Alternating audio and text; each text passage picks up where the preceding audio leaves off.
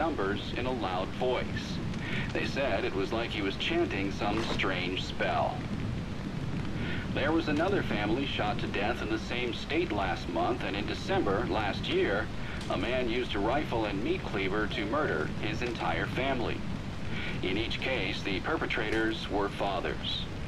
State police say this string of domestic homicides appears unrelated, though it could be part of a larger trend such as employment, child care, and other social issues facing the average family.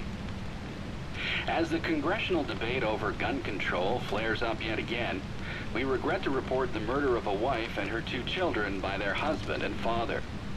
The father purchased the rifle used in the crime at his local gun store 2 days earlier.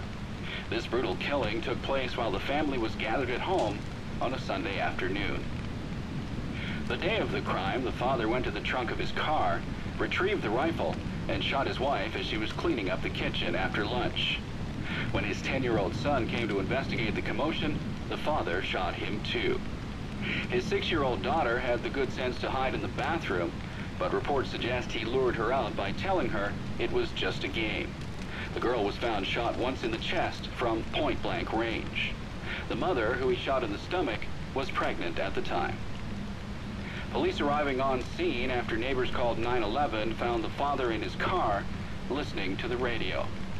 Several days before the murders, neighbors say they heard the father repeating a sequence of numbers in a loud voice. They said it was